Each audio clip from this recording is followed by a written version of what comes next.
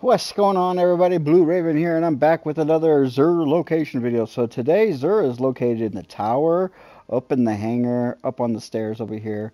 And this is the final weekend of January. I think it's like the 27th, I think. Anyways, let's see what he has. Exotic Ingram as always.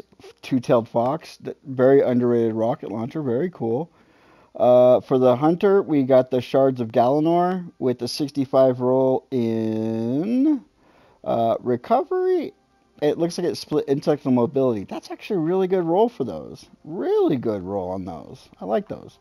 For the Titans, we got the Lion Ramparts, 64 with strength and resilience. And the Cartesian Armlets. I think that's how you say that. For the Warlock, 63 with strength, discipline, and mobility.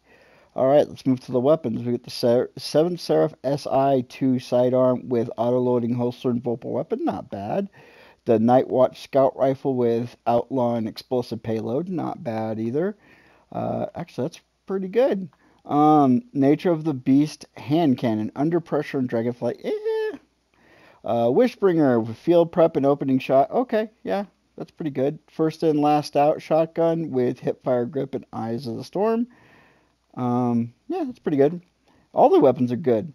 Fallen guillotine sword with relentless strike and surrounded. And last but not least is the third axiom.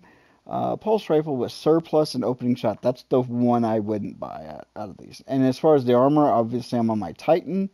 And this is a sweet armor set, by the way. I love this armor set. It's one of my more favorite armor sets.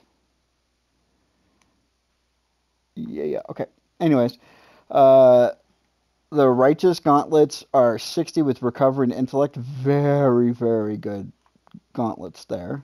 Very good.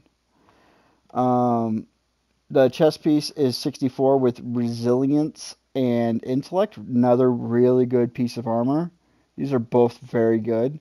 Helmet is 61 with recovery, discipline, and intellect. Very good helmet. So far, you can get this whole armor set, and you're on your Titan, and you'd be a pretty good. Your stats would be pretty good overall.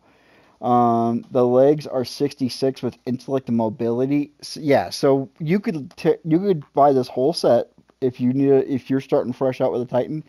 You could buy this whole set, level it up to your current level, move some status mods around on this, and you'd have a pretty good middle of the playing field PvP and PvE armor set for a Titan. That's just a really good drop this week for the Titans. But yeah, that's it for me, guys. I hope you enjoyed the video. Make sure to like, comment, subscribe. I'll see you on the next video. Bye.